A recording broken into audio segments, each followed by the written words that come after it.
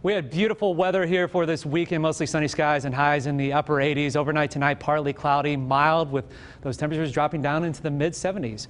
Now we've got some big changes here for the upcoming work week. Starting tomorrow, we're going to have a volcanic eruption right near Charlottesville, and it's going to make things rather toasty across the area. We're going to see lava spill out into central Virginia and make temperatures in Richmond at 350 degrees, Fredericksburg at 345, Charlottesville, the hot spot, at 400. Not as hot off towards the Tidewater. A little bit more comfortable with highs near 100 degrees. The reason why, we're going to have tidal waves moving in ahead of this, a global superstorm developing off towards the Atlantic Ocean. This thing is headed our way, but the key to the forecast, right before this thing makes landfall, it is going to be deflected by Godzilla. Now, a lot can change between now and then. We're looking at the latest data. We'll continue to bring you the very latest. I do want to encourage you, though, that if you ever do see a sleeping coyote, do not wake it.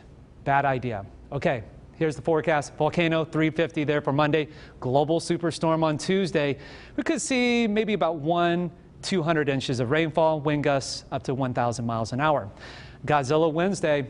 I'll be honest, I have no idea what's going to happen on that day. After that, though, how about this to finish off the work week? Low humidity, lots of sunshine, with highs in the upper 80s heading into next weekend.